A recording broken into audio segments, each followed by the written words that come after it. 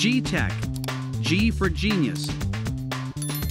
Welcome to frappe framework and ErpNext tutorial. Today I'm going to show you how to install ErpNext 14 version.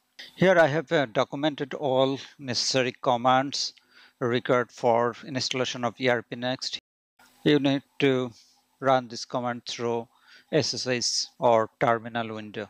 This procedure has been tested on Oracle Cloud. You should use latest version of Ubuntu operating system. In Oracle Cloud, the default users are root and Ubuntu, so you need to set password for both users.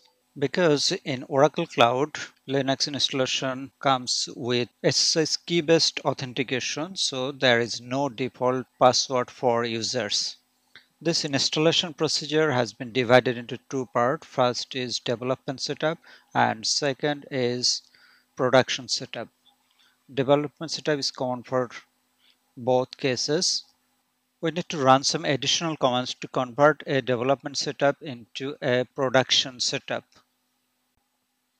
First, update and upgrade your server to a latest version. Required development tools like Git, Python, Redis, PDF converter need to be installed. You need to open necessary ports in Firewall. Beside Firewall in Oracle Cloud, you may need to open those ports in IP tables also.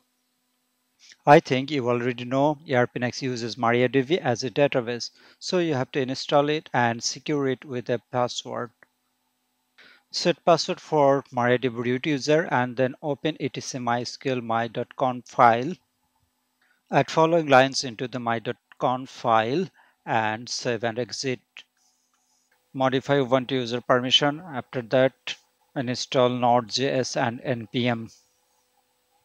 Create a bench directories, same as I did. Otherwise, you have to modify upcoming commands. Now you are fully ready to install frappe bench.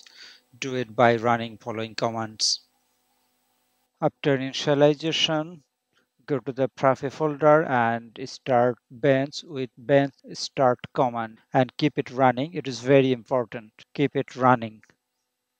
Open another terminal window, go to the frappe folder and create new site. You have to give an admin password for the site. Install ErpNext and other apps.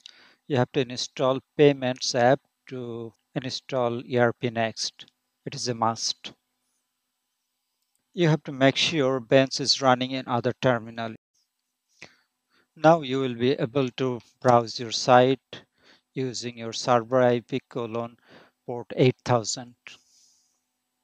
Now we are in second part of our installation procedure. In this part, I will show you how to convert your development server into a production server.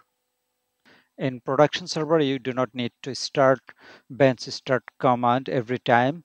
Your application and site will be ready to use whenever you start the Ubuntu server.